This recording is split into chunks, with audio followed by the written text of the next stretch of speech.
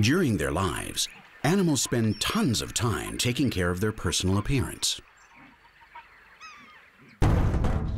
They scratch, lick, powder themselves, or comb their feathers, and take baths for hours every day. This personal hygiene not only prevents illnesses and parasites, it also helps them to defend themselves, to hide, or to heighten certain smells. It can even establish incredible frameworks for relationships, sometimes creating lifelong friends. Getting dressed up is so essential that all wildlife feels an impulse, an instinct, just like hunger or fear, that regularly drives them to clean themselves up in order to survive.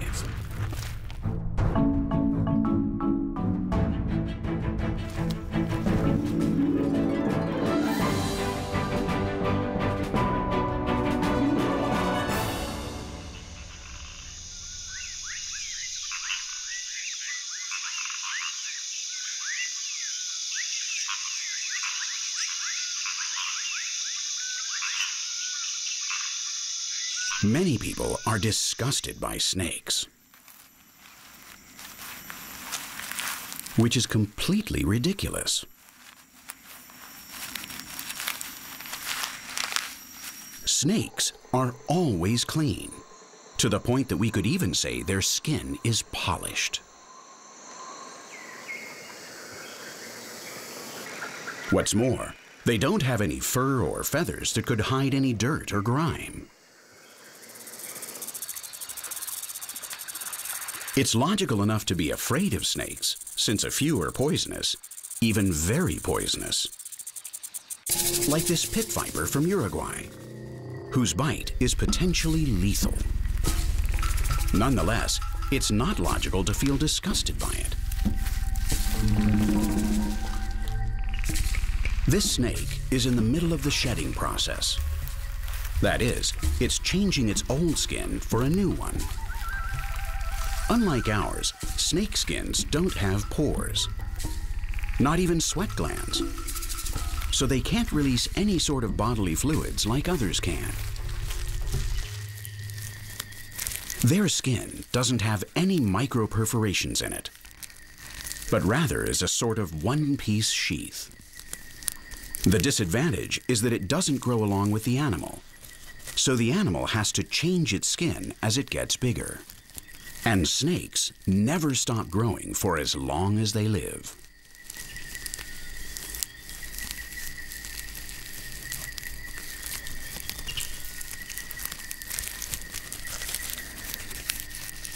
We could say that snakes are clean because they have no choice.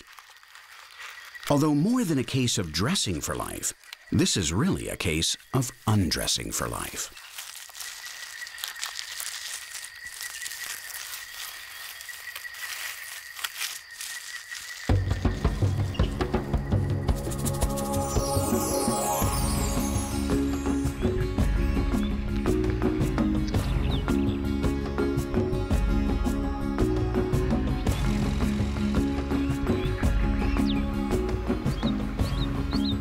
Keeping feathers immaculate is absolute madness.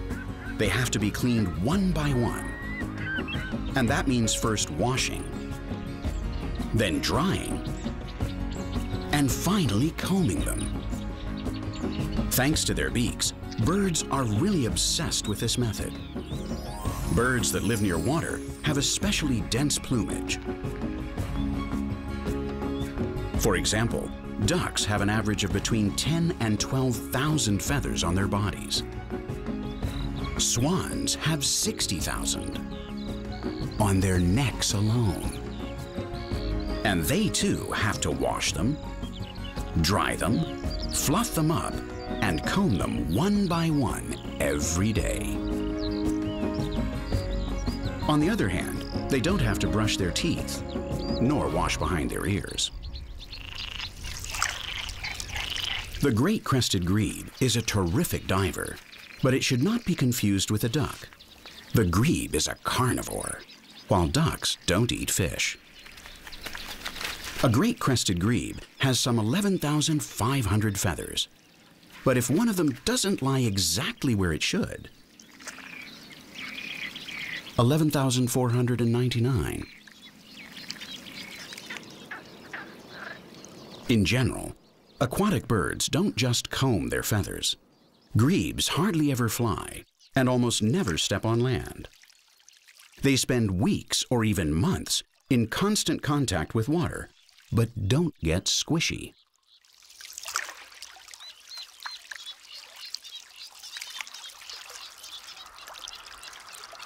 Their skin doesn't get wrinkled. What's more, it's completely dry, despite the fact that they're continually diving underwater.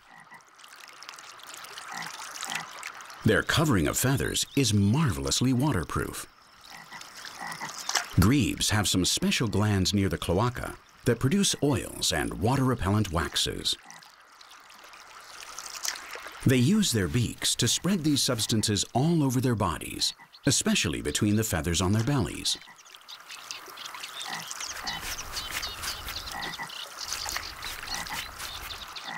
And once they've applied this water-resistant layer, it's hermetically sealed, and they're ready to go hunting underwater.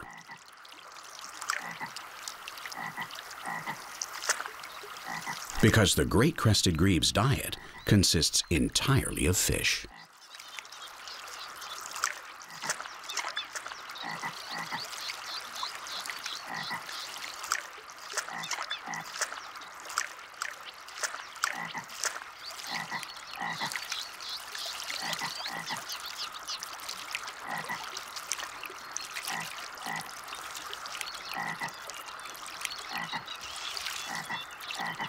Eating fish implies a serious sanitary problem. How do you get rid of the mucus that covers their scales? Because you can't wash that stuff off with water alone.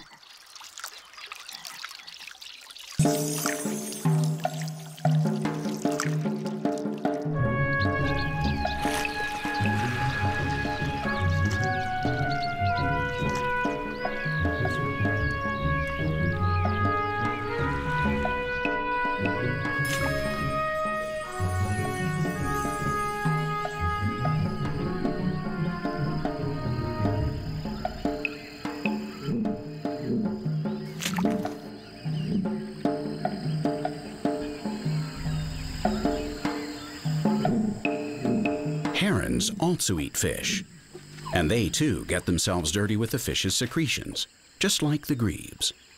But these birds have developed a special cleansing agent specifically designed for fish slime.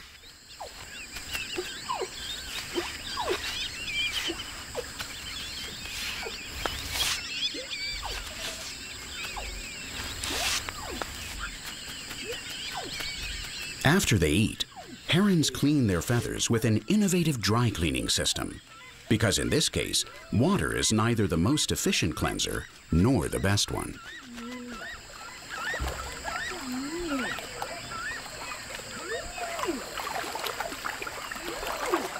It may seem paradoxical that the wading birds that live in swampy ecosystems like the Brazilian marshlands don't always just turn to fresh water to bathe in.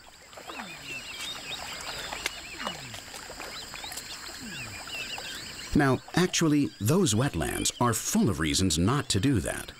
Reasons loaded with teeth. But the main reason is that the epithelial mucus of fish is made up of lipids, which logically aren't soluble in water. And herons don't have soap. Nevertheless, thanks to evolution, they have developed a very efficient alternative. An extremely innovative sanitary product that prevents goop from getting stuck between their feathers. As a matter of fact, when they grind up certain of their feathers with their beaks, the feathers turn into a very fine absorbent powder. It acts a lot like talcum powder, which absorbs oil.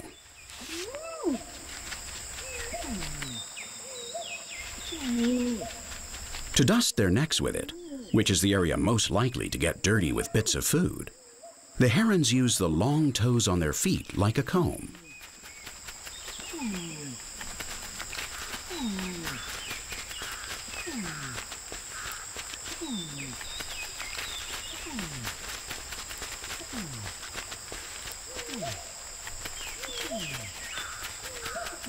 Once they have finished combing themselves with the powder, they let it act for a few minutes. Meanwhile, they take advantage of the time to clean other parts of their bodies. When the powder is completely dry and has absorbed all the lipids, the herons get rid of it by energetically shaking their feathers with those combs, thus removing every bit of greasy fat from among their feathers. An added bonus of this cleaning method is that it not only gets rid of the grime, but also keeps the bird from stinking like rotting fish.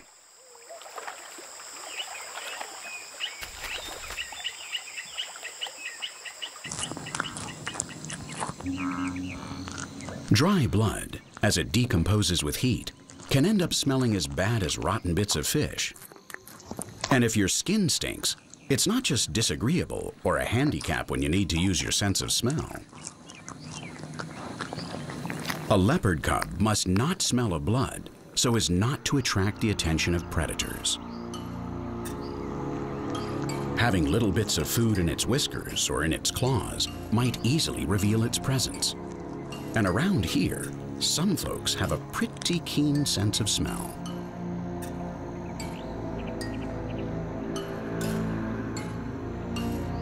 Licking yourself with your tongue while you eat is fairly useful, but it's not enough. A young and inexperienced leopard is still very vulnerable, and even though its mother tries to keep it in sight at all times, it's essential that the smell of carrion not give it away when it wanders from her side. The leopard's spotted fur, as well as the way it moves and its behavior, tends to hide the cubs, but only visually. Carnivores, above all those that eat carrion, are often guided by their sense of smell to find food, and they could detect any little leopard that wasn't clean enough. After eating, this cub is going to behave in a way that has very rarely been observed. It's rolling on some very aromatic plants that are going to help it to disguise its body odor, so that nobody's nose can detect it. Although little leopards don't consciously choose the plants with the strongest perfumes, they do seem to be the ones that they use most often for this chemical camouflage.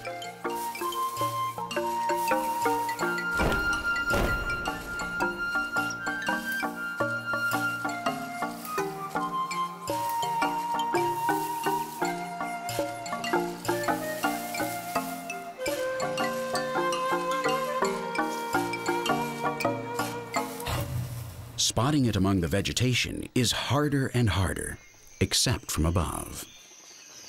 Its mother has climbed a tree, either to keep an eye on her little one or to find a new prey of her own. Keeping predators from locating your children is a crucial task in the wild, especially for those species that don't have many offspring. Mother impalas raise just one baby per breeding season. They've invested a lot of time and energy in each one of these youngsters, so they're very valuable. They need a lot of attention, and apparently all their affection in the form of kisses.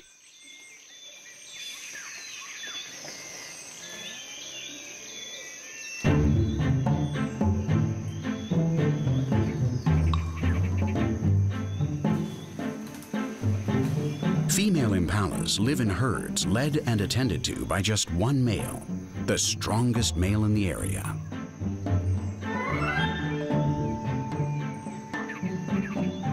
All the offspring are born more or less at the same time of year, and that's why they're so similar in size.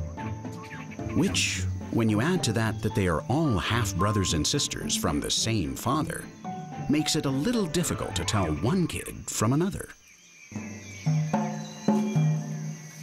And it turns out that it is indispensable that each mother recognize her own child, because mother impalas refuse to suckle any fawn except their own.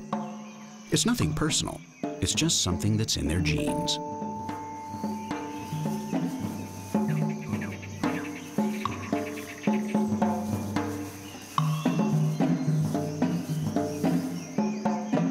that licking going on between mother and child at that age helps to remove parasites. But even more importantly, it allows them to recognize each other by their smell. The scent of each impala's saliva is like a fingerprint. It's unique.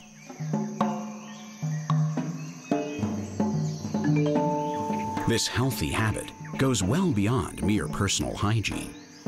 Nevertheless, too much of that scent in one place could become a deadly trap. Too many babies together smell like, well, babies. And impalas keep all their offspring together in a nursery. It's true that their youngsters spend a large part of their time lying in the grass to minimize the chance that anyone might spot them.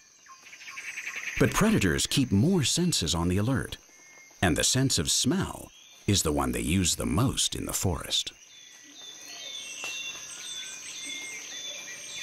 Here, however, it doesn't smell like anything.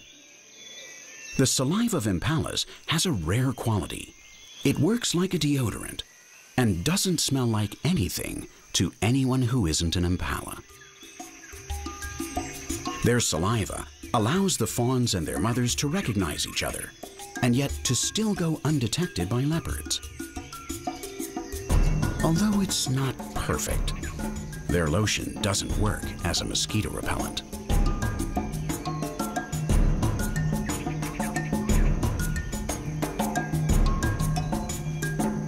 Those bothersome insects are a dangerous vector for the transmission of illnesses, although they in particular dedicate more time than even humans to their personal hygiene.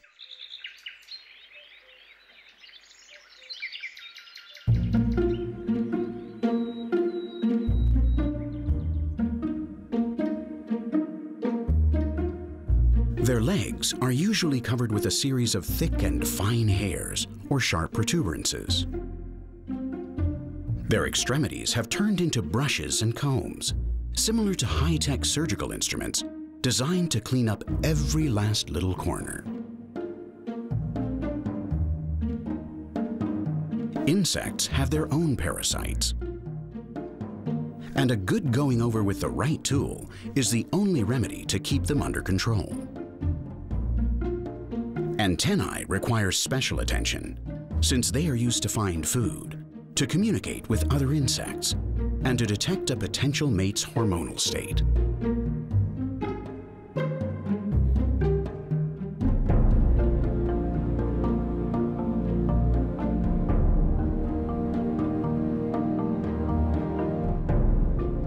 Keeping all one's weapons and defenses in perfect working order is fundamental both to hunting and to avoid being hunted.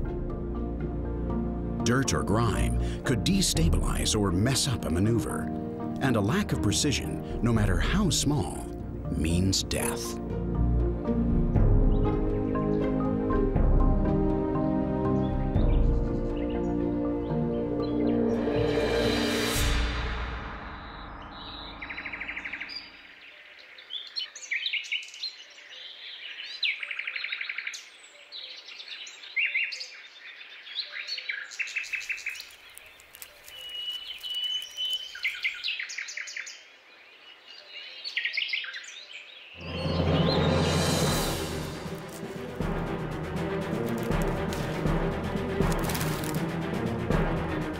The praying mantis was holding all the winning cards. And it wasn't just a question of cleanliness.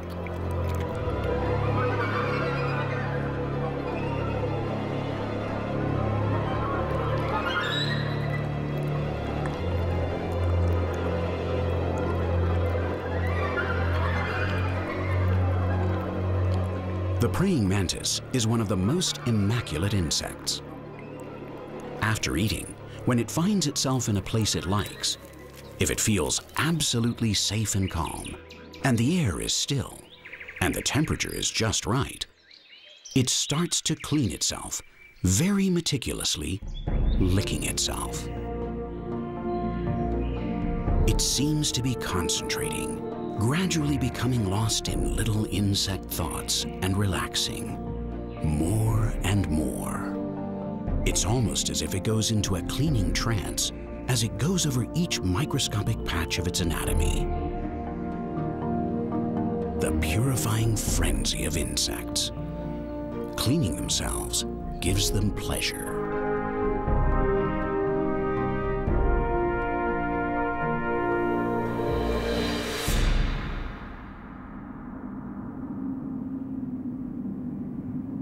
Although insects are actually very clean, it's not a good idea to let them live on you. Lice, bedbugs, fleas, flies, and mosquitoes, however, have specialized in colonizing the hair of mammals. They lay their eggs on us and feed on our blood. Fly-swatting tails are one of the most efficient strategies to fight them off, and that's why almost all mammals have one. The truth is that those lashes of the whip, or twitches of the skin, provide instant but not lasting relief. Some bugs are killed. Many more are scared off. But in order for it to be moderately effective, you have to move your tail constantly and tirelessly. And frankly, that's no way to live.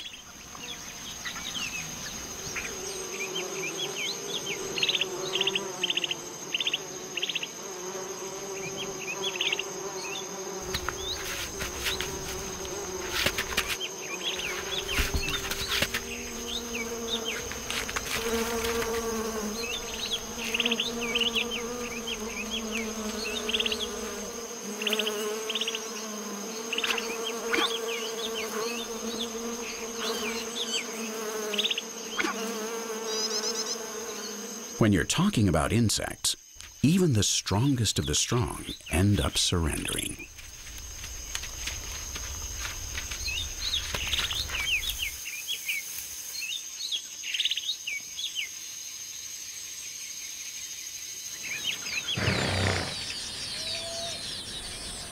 Zebras not only have fly swatters, but their stripes are also one of the most ingenious anti-parasite systems. Something that was only discovered very recently. Zoologists had been arguing about the purpose of the zebra's stripes for centuries. One hypothesis says that the zebra's barcodes make it difficult for predators to distinguish where each individual zebra begins and ends.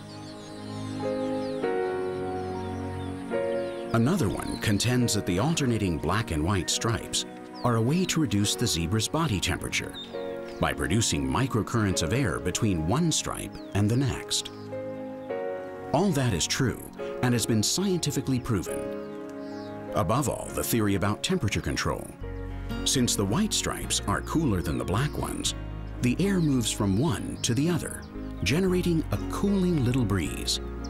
But it also appears that these stripes don't reflect horizontally polarized light as a completely dark-colored horse would. And what attracts horseflies, especially horseflies, what identifies their target, is the type of polarized light that bounces off dark brown or black colors. Zebras, thanks to their white stripes, don't attract this kind of blood-sucking fly. The design of their stripes is also a revolutionary sanitary system. And on top of it all, it looks pretty sharp.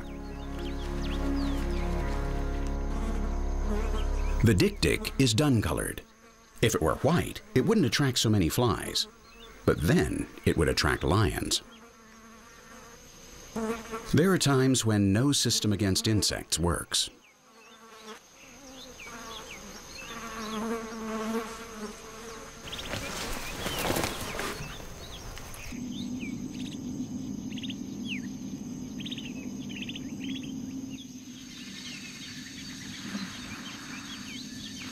In order not to attract many mosquitoes, the World Health Organization recommends wearing light-colored clothing and avoiding giving off strong smells. But African buffaloes wear dark coats and smell so strong you can almost cut the odor with a knife.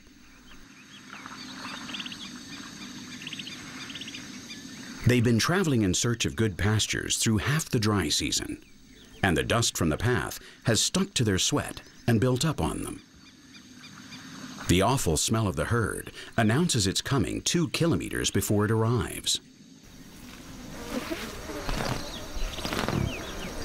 Maybe their black hides protect the buffaloes against ultraviolet radiation, but between their color and their perfume, their immense bodies, weighing almost a ton, are a powerful magnet for whole legions of botflies, gnats, mosquitoes, and all kinds of other flies. The only chance they ever have to dodge just for a little while that unbearably buggy company that never leaves them is when they run across ponds or muddy pools. But as we've seen, taking a bath is a pleasure reserved for a select few, and here only for a short time. Underneath the surface of the water, hidden dangers may be lurking, and they needn't necessarily be crocodiles either. The multitude of aquatic parasites and infectious microorganisms to be found there can be much worse, and this is hot, stagnant water. The least you could get here is a monumental case of typhus.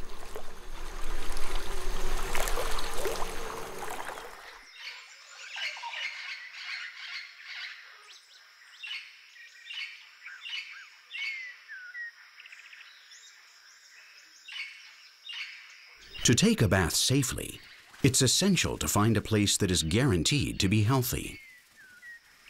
But finding clean, fresh water isn't easy in the wild. These toucans have discovered something that's very rare in the jungle. They've been very, very lucky.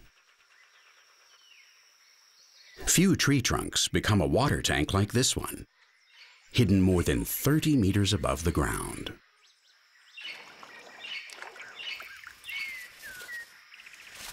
Cleaning yourself with water is delightful, especially if there are no crocodiles around and the water is still pristine.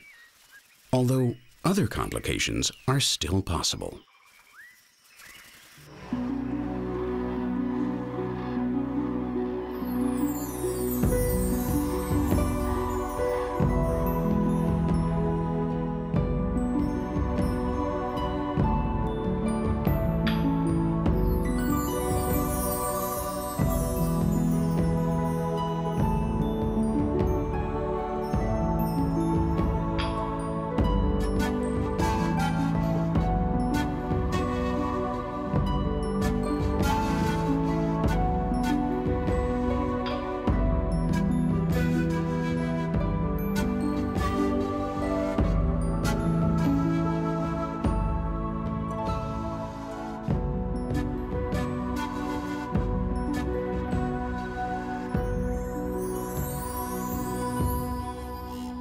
These cranes are arriving in temperate Spain from northern Europe, but they find that the water is covered with ice.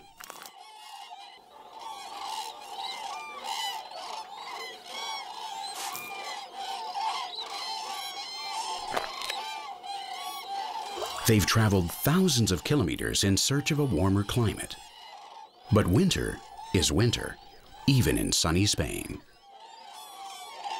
Although the ice isn't very thick, it would have to be several centimeters thick to resist the crane's deep desire for a bath.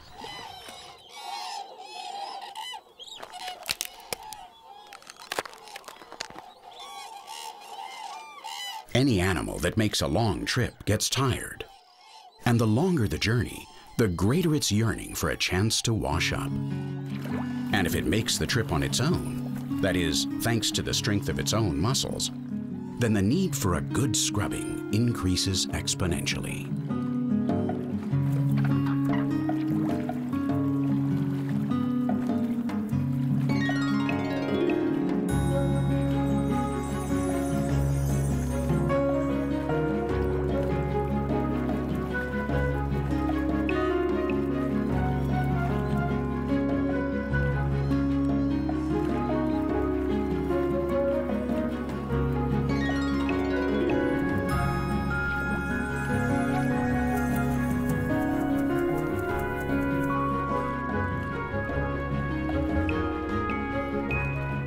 In addition to the dangers presented by crocodiles, aquatic microbes, and frozen water, there's the problem of the scarcity of water.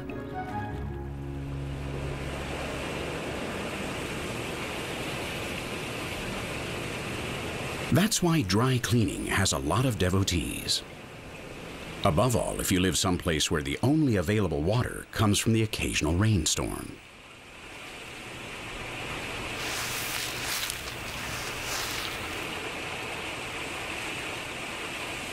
This odd form of personal hygiene, which looks more like getting dirty than cleaning up, has the same aim as the heron's talcum powder. It's cruder and more primitive, but just as effective.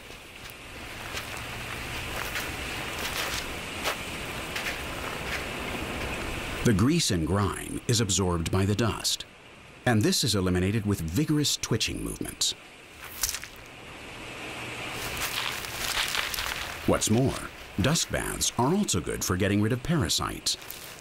They turn out to be the best remedy against bird lice.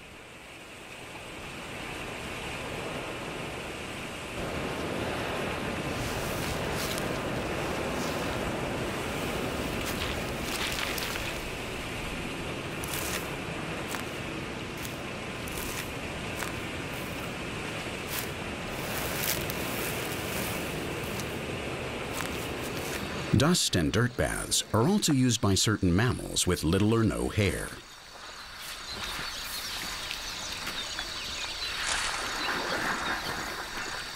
Although it may not look like it, the skin of an elephant is very delicate. Its epidermis is very thick and extremely wrinkled. Actually, more than wrinkles, what it has are deep crevices, the perfect place for parasites of all kinds, both animals and fungi. Elephants do have a few thick scattered hairs, but we could pretty much consider them to be absolute baldies. Elephants, more than skin, have a problem. And that's why they use their great intelligence and all their evolutionary abilities to take care of it.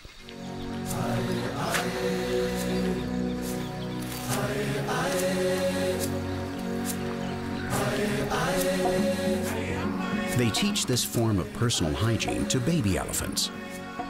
And that's how they learn to make the dust that they need to create a layer of anti-fungus powder, which also repels insects and protects their skin from ultraviolet sunlight.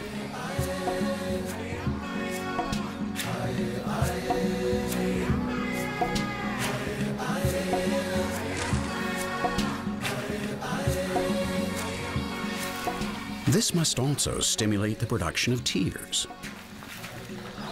Or maybe it helps to grow longer eyelashes. Whatever the case, the dust shouldn't be applied to the skin before putting on a good foundation.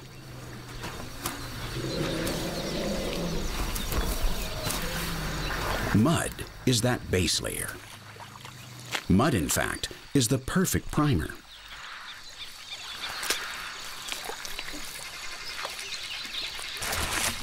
Wrapping yourself up in a protective crust several millimeters thick is a very effective defense against the blood-sucking mouths of insects. Thanks to this inert covering, the buggy little vampires can't reach the capillaries. This muck also feels refreshing and holds the water in, moisturizing the skin when the rays of sunlight are cracking everything else.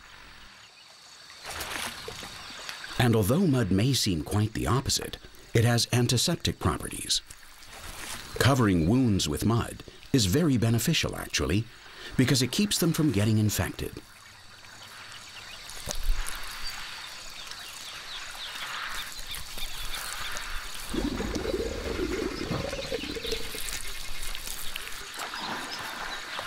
And when we watch elephants giving themselves these wild baths, it's obvious that they have a lot of fun and enjoy cleaning up with mud.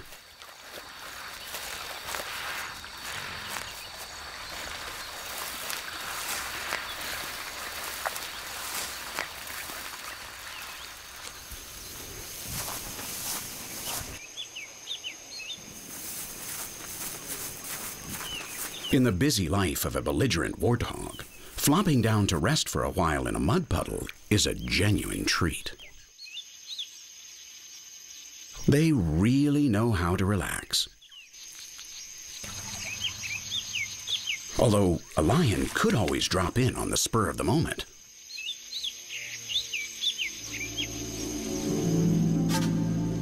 No, this time it was a false alarm. It was just another warthog who was also looking for a spot at the spa.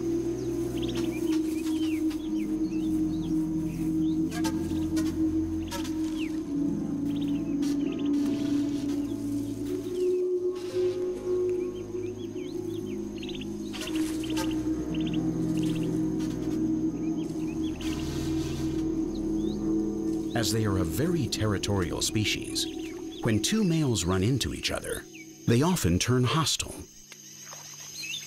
But here, everyone appreciates a bit of peace and quiet. And they may even act like friends, like buddies. No doubt, sharing a bath with several other warthogs diminishes the probability of being ambushed by a predator. Or perhaps they simply enjoy it so much that their levels of testosterone and cortisol drop. Although warthogs have a little more hair than elephants, they don't exactly sport a thick head of hair. And that's why they need the mud. And since they also lack long legs to scratch themselves with, they use a tree for that.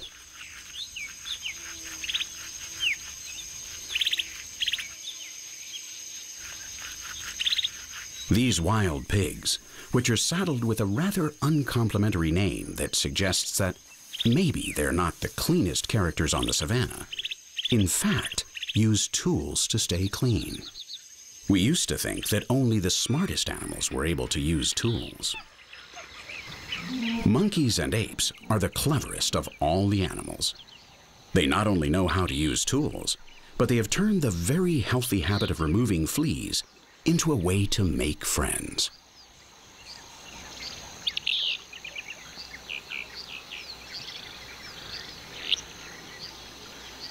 One of the things that monkeys, apes, and people have in common is that we all have parasites in our hair. Above all, lice and fleas.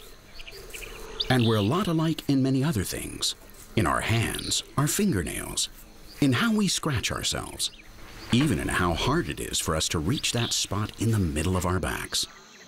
That's why we also share a code of conduct among friends. You get my back, and I'll get yours.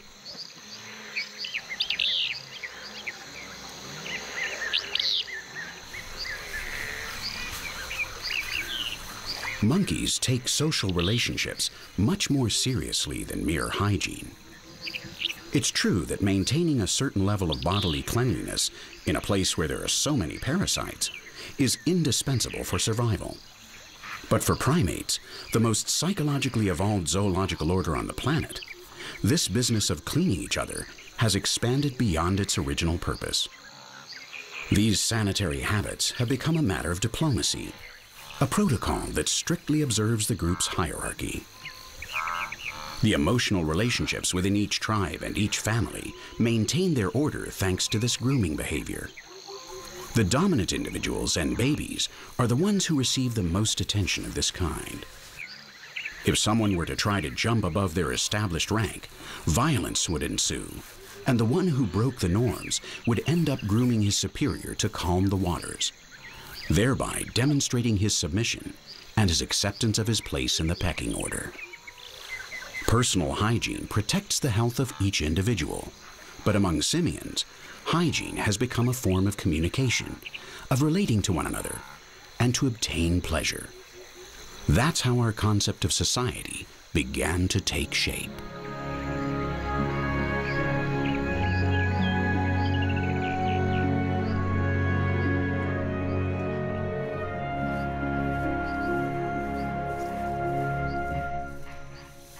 The normal thing is to have relationships with members of your own species.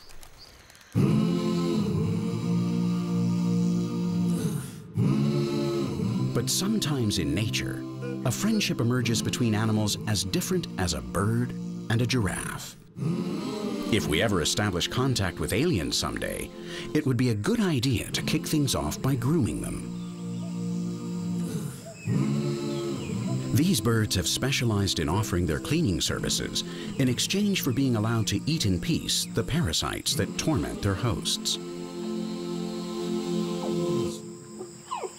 Oxpeckers feed exclusively on the insects that live on the skins of large mammals. A buffalo can only use mud or its tail to repel its parasites. And let's be honest, there are parts of the body where it would be quite disagreeable to wear a layer of dry dirt.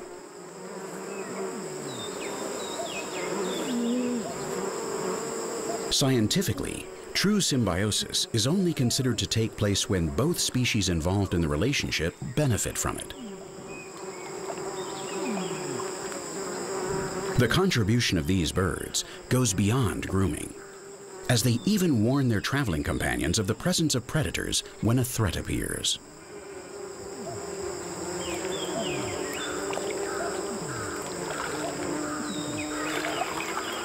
There are few cases of symbiosis like this, and the symbiosis between hippopotamuses and oxpeckers goes even further.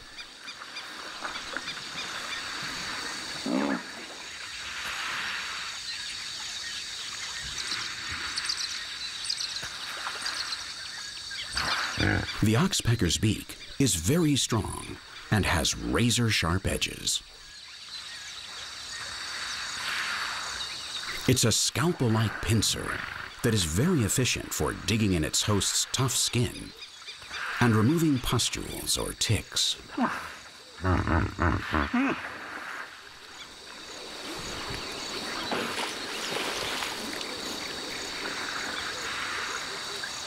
This kind of grooming is so highly valued by their enormous hosts that they even reward the oxpeckers by allowing them to make small wounds in their skin to the point of bleeding. The fresh red blood attracts flies and other insects, which the oxpeckers can then catch easily and abundantly.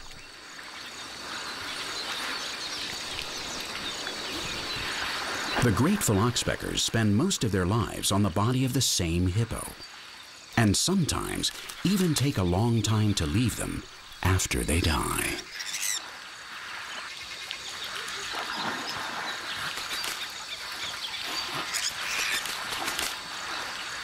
They say that oxpeckers even dare to clean the teeth of crocodiles. These big reptiles actually have pretty clean teeth. However, the cleanser isn't a bird, but the sun. Taking a sun bath for your teeth or your skin is also a kind of grooming. The strong rays of ultraviolet sunlight kill both bacteria and fungi.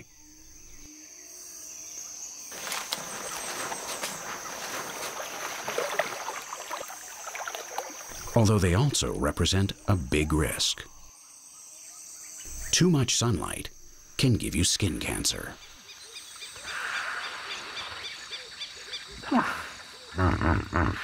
The hippopotamus's huge back is very exposed to the sun, but it doesn't have scales like its reptilian neighbors, so it needs some very effective sunscreen. Because of their tremendous weight, these animals live almost all their lives submerged, but only partly submerged, and so their backs receive a dangerously high amount of ultraviolet radiation. To keep from developing melanomas, hippopotamuses secrete a protective lotion that contains two terrific sun-blocking pigments. One is reddish, hipposudoric acid, while the other is orangey, norhipposudoric acid. The color of these two substances gave rise to the legends that say that hippopotamuses sweat blood. But actually, it was just sun cream. As regards the strictly sanitary needs of hippopotamuses, well, things get a bit complicated. The waters they live in are pretty dirty. Hipposudoric acid has powerful antimicrobial properties, and that protects their skin from pseudomonas and other bacteria. But the water is really, really dirty. And worst of all, It's the hippopotamus's own fault. If they can avoid it, hippopotamuses don't get out of the water to eat nor to poop. And they are really big eaters, as you can see from their svelte figures. So they also soil everything an incredible amount.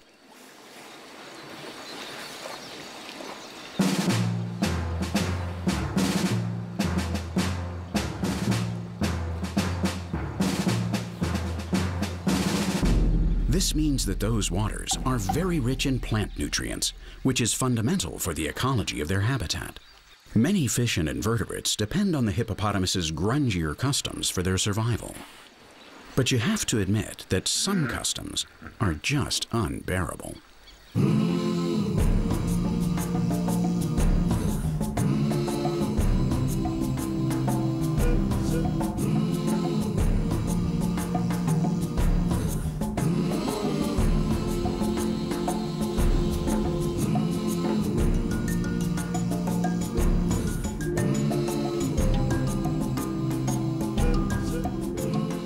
With the sole exception of one species, no other living being on the face of the earth needs to use toilet paper after going to the bathroom. Animals' anal sphincters are designed so that nothing gets dirty. This fact clearly separates us from the rest of the beasts. And what's more, it's a perfect example of how much more efficient it is not to get things dirty in the first place than to have to clean up afterwards. Maybe we can't live without getting anything dirty, but we should try to dirty things as little as possible.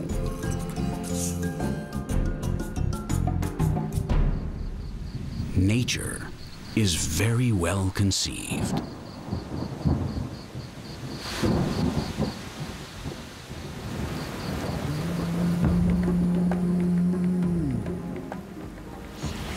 Rain is able to change the water, even for hippopotamuses.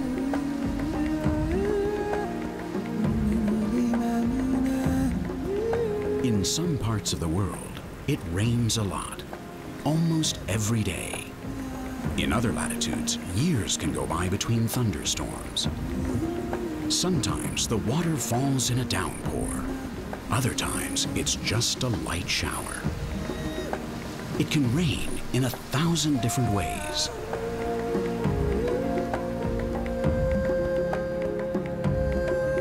Rain cleans the world and its inhabitants, but it's not infinite.